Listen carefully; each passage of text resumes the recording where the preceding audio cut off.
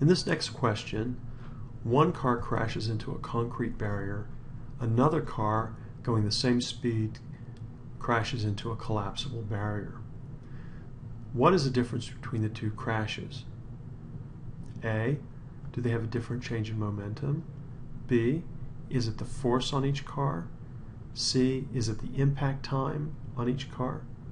Or is it both the force and the impact time on each car?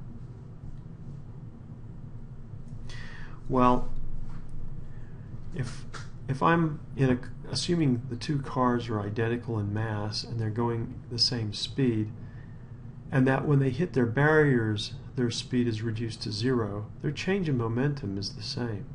So there's no difference in change in momentum. On the other hand, as we know, that since the change in momentum is equal to the impulse is equal to the force times time, we know that the two things that can differ are force and time.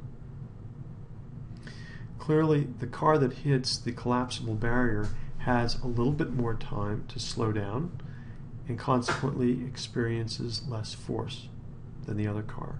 So this is the difference, both B and C.